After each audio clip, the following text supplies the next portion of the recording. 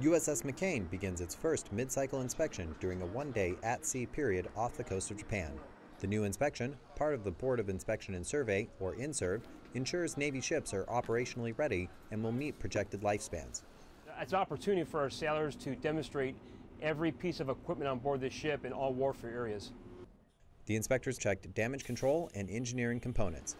Sailors conducted tests of the ship's rudders, then went to full speed during a rare high-speed run. I've received a lot of compliments from our inspectors in regards to the motivation of our sailors have demonstrated. Yes, they're tired, but they know we have a job to do, and it's game day and it's time to perform, and I'm proud of every single one of them. The 4-day inspection continues with the ship pierside, after which it will receive a final grade. Petty Officer Jacob Allison, Yokosuka Naval Base, Japan.